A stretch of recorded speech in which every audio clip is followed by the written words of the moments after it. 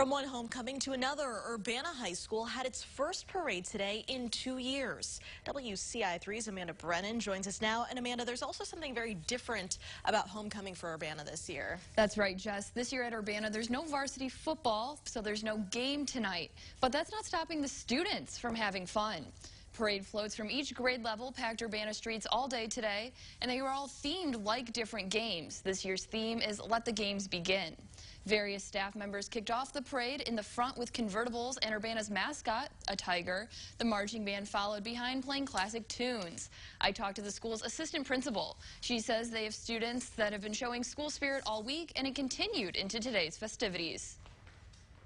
We've also been honoring our fall sports during this week too, so some of the fall sports are in the parade as well. And then we have some of our clubs like African American Club, Latino Club, choirs marching in the parade. So it's a really great showing of our whole student population. I think it's just really special that we're just coming back strong and ready to show our team spirit.